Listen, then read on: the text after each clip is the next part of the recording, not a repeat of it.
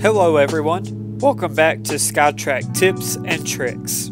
My name is Jordan, and today we're looking at the target practice feature and how I use it to improve my game.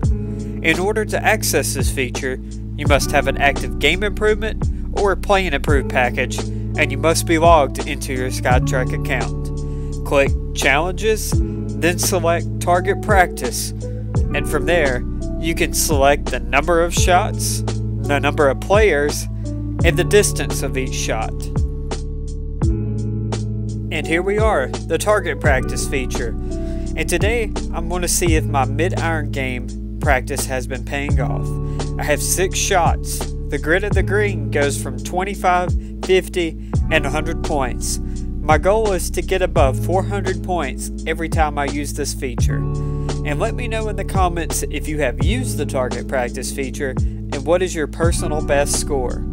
When using this feature, I like the added pressure during my practice sessions to help me be better prepared when I feel pressure over an iron shot or tee shot I face during the round. It also makes my practice sessions have a purpose behind them, instead of just going to the practice range and hitting golf balls aimlessly.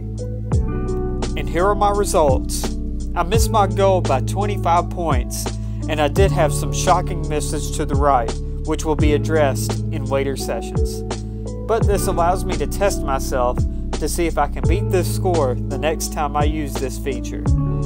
Thanks for watching, and don't forget to like and subscribe to our YouTube channel, and hit the bell icon to stay up to date for new videos. Also, don't forget to follow our other social media pages.